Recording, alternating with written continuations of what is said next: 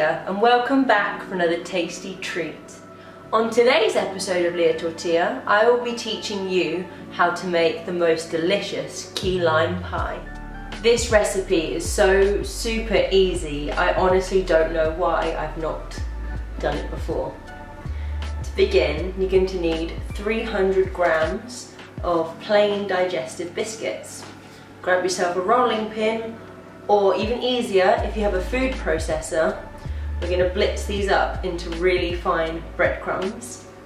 But I don't have a food processor, so I'm going to do it the old-fashioned way and just smash my digestives until they resemble a fine crumb. This may take a while.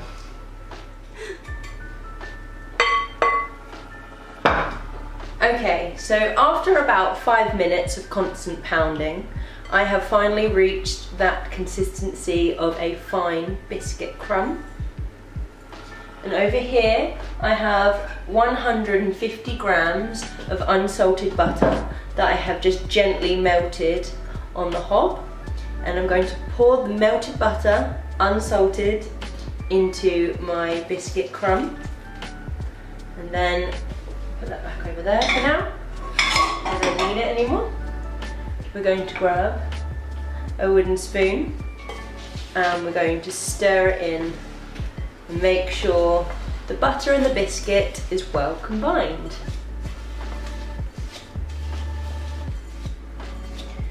So once your digestive biscuit crumb is well coated in that melted unsalted butter, just going to make sure we get it off the spoon. We don't want any waste, we want it all.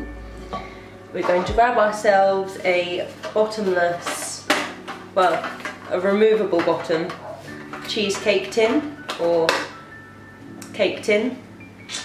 They're the same thing, doesn't matter. And we're going to pour our biscuit crumb into the bottom, completely covering the base of our tin. So once you've emptied your biscuit crumb into the bottom of your tin, you're just going to shake it gently so that it covers the base evenly. And then we're just going to press it down very gently just to make sure it all sticks together.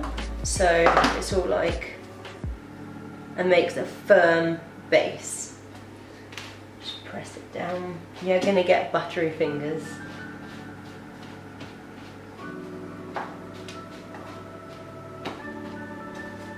Like that. So it shouldn't move anymore. It should be stuck down and firm.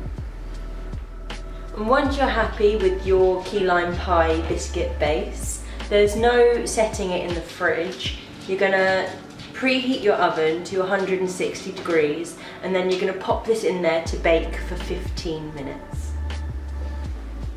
While you're waiting for your key lime pie base to bake in the oven, we're going to grab 6, I don't know if you can see this because I don't want to spill them on the floor.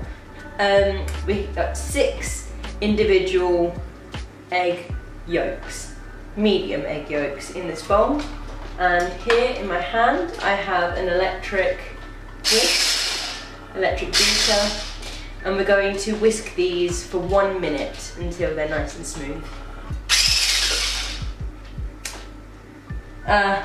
I probably should have done this with some protection.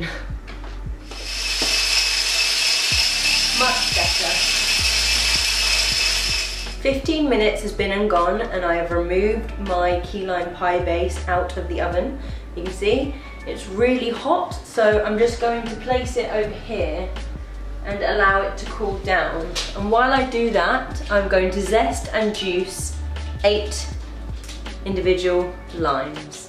So after you've zested and juiced 8 individual limes, we're just going to put that to the side and we're going to go back over here to our whisked egg yolk and we're going to add 2 tins of condensed milk at 397 grams per can. So we add the condensed milk, 1 can, 2 cans, and we're going to whisk this mixture for a further 3 minutes. Although I felt as if my electric whisk was making far too much mess, so I switched to a hand whisk and I've whisked for 6 minutes now rather than 3.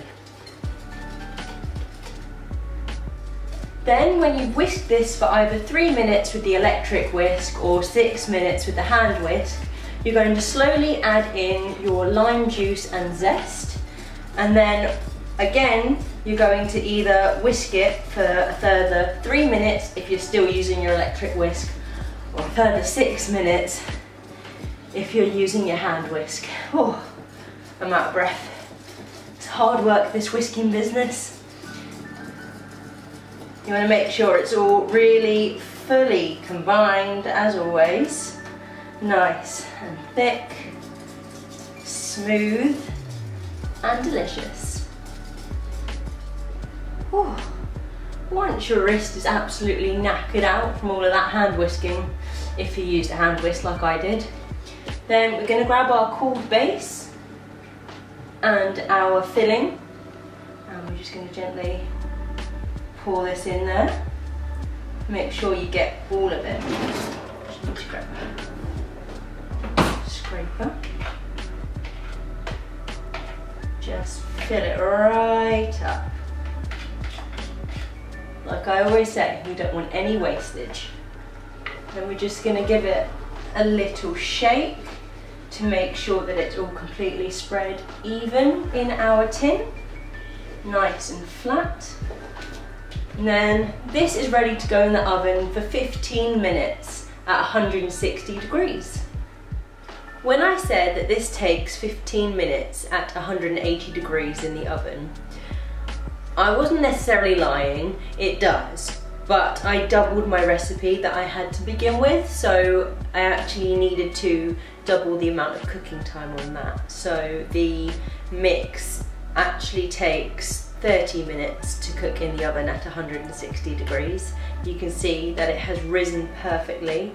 It's a gorgeous golden brown colour on top, and it's got a slight wobble to it.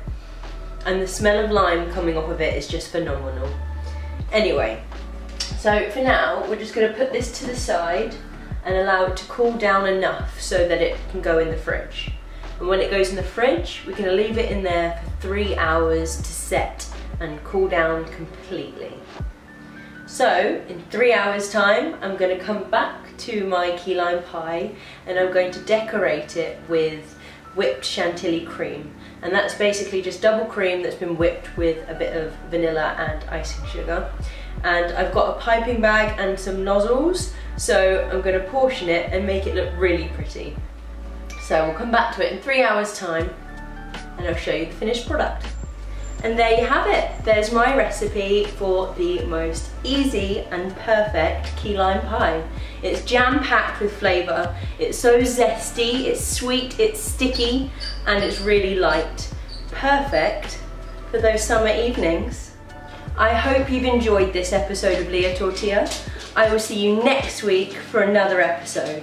And don't forget to give this video a like, give this video a share, leave me a comment, because as always, I love to hear what you have to say. And if you really like what I do, then subscribe to my channel for some more tasty treats. See you next week. Bye guys.